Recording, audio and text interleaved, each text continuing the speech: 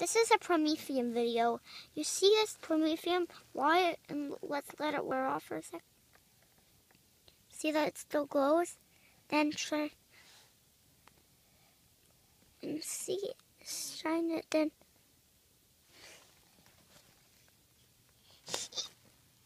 And then ready, set, go. And so that Promethium, they used to have it in brushes to paint. Promethium borders samarium and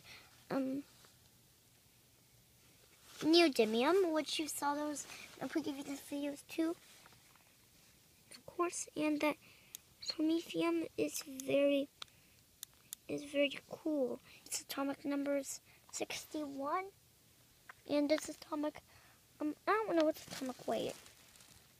So also, why the Promethium glows is because UV light has a lot of energy, and that the energy makes the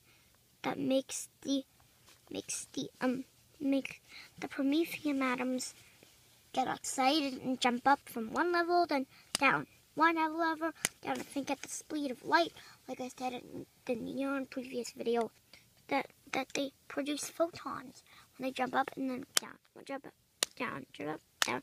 That's what makes it glow. Did you know that Promethium it produces alpha rays, and it's radioactive, and it's also radioactive.